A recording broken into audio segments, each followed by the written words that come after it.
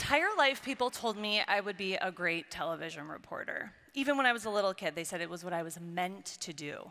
And I agreed completely. I was sort of born into the world with these skills that made me good to be on TV. I loved listening to the sound of my own voice, which I think is a really good one to have. I was naturally curious. I remember taking a spoon and putting aluminum foil on it and interviewing people at holidays. Like I was that weird kid at your Thanksgiving that's coming up. And I was a news junkie from a really young age. My dad used to drive us to school every morning, and we would listen to WWJ News Radio 950, Roberta Jacina, and I'm Joe Donovan. And it would be news and weather together on the 8s. I still love it to this day. And then coming home from school every day, this was my after-school routine as a young child. Plate of snacks, Oprah Winfrey, get ready for Channel 7 Action News at 5. So no one was surprised when I became a television reporter, and I was pretty good at it. It came very easy to me. Similar to a lot of you in this room who probably became something that you were told you were meant to be for your entire life. You became a teacher, an accountant, an engineer, because the things you have that make it come easy to you, you were born with. So imagine the fear I had when I didn't want to be a television reporter anymore. I was pretty early into my career, and of all things, I wanted to be a business owner. I knew nothing about business. And then I wanted to be a florist, and I knew nothing about designing flowers. So I studied. Google and YouTube is how I taught myself. And then someone took a chance on me and said, hey, would you ever do wedding flowers? And I said, oh, I'd love to. I'd be great at it. I had no idea what I was doing. And by a miracle, a true miracle, I pulled off a wedding. This is a little bit about my business sense at that time. I took the client's money and then quickly went out and spent 3 times that amount on the product for the wedding. And I was ready to be a boss. I was ready. Driving home from that wedding that day, I confidently informed my husband that the next day I was going to go into the television station and quit my job to be a florist because I had made it. If you're married, maybe you've heard this line before, but his response was, first there was a pause, and then he said, I love you so much. But I don't think now is the time. I don't think we're there yet. He's a numbers guy. He's like, let's watch the numbers. So for 2 years, that's what I did. I would report the news in the morning in blizzards on top of the Mackinac Bridge, the craziest things you could imagine. And then I would design your wedding flowers on the weekend. And I got pretty good at it. Oh, I got pretty good at it. And we designed weddings all over the state of Michigan. But in that time, we moved up to Petoskey, our favorite city in the state. And we bought a tiny little farm, and we sort of got our feet underneath us. We grew flowers, we grew lavender. And then came the moment when I was ready to actually leave that TV job, and I was terrified. I was terrified because that's what I was supposed to be doing. Everyone had told me that's what I was meant to do. I had the skills. And that fear came from a place that maybe you can relate, that if you leave behind the thing you were meant to do, what makes you good at it is getting left behind too. I'm here to tell you today that is not the truth. At the farm, we started hosting workshops. We would teach people how to make holiday wreaths, we still do, Mother's Day arrangements. All summer long, people come from all over the country to learn in our floral design workshops, which is pretty cool. And in teaching these amazing people over and over and over again the same material, I developed a system called Focal, Filler, and Flair. I wanted it to be easy for people to learn. And in teaching Focal, Filler, and Flair over and over and over again as a floral designer, I learned that all of us have focal, filler, and flair. Let's start with focal.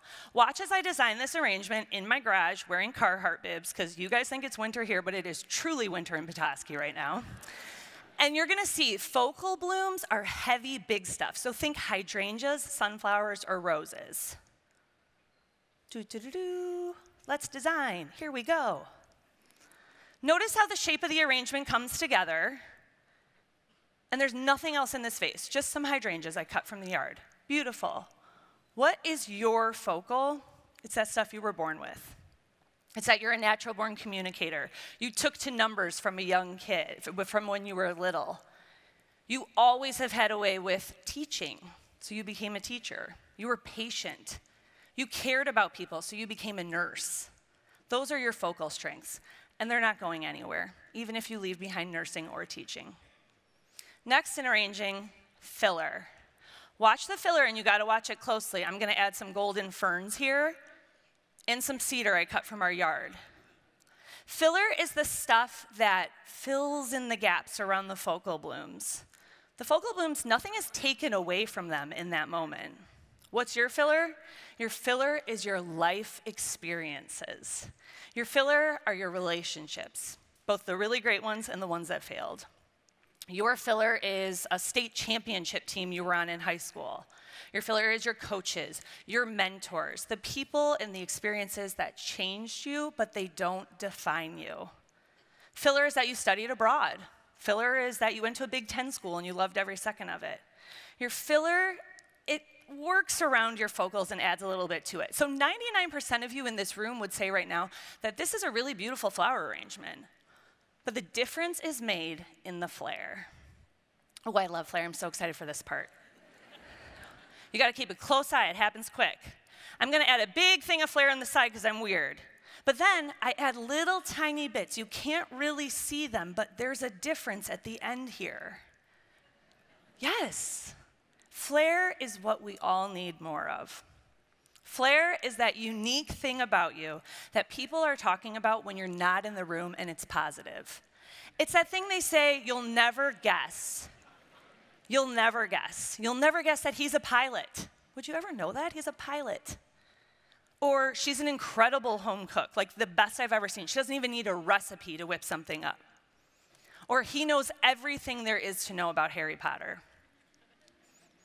Or she's gonna walk into this room in 2 seconds and have the best hat on and the coolest shade of lipstick. It's sort of her thing. That's flair. We all need more flair. So now we've talked about focal, filler, and flair. 10 weeks ago, I had a baby. And thanks, he's cool. And we don't yet know his focal, filler, and his flair. I think when you're 10 weeks old, your focal is you cry and you eat constantly. But as it emerges, there's nothing I can do. If you have kids and you're in this room or you have siblings, you know that we come hardwired into the world with strengths. That's his focal. And his filler is going to be life experiences that I can't protect him from or predict. I can only ride the wave. And then his flair, which I'm going to encourage him to embrace and get more and more of. Flair is your weird thing. Embrace your weird thing. So what do you do when you can operate and know and understand your focal, your filler, and your flair? As cheesy as it sounds, you can really do anything. If you have that tug to go do something different, go do it. What makes you uniquely you is in the arrangement of who you are. It's not going to be left in a desk drawer. It's not going to be stuck in a cubicle when you leave. It's coming with you. So when you drive home today, I encourage you. Think of your focal, your filler, and your flair, and then have the fear out of your head, out of your way, and go do whatever the hell you want. Thanks.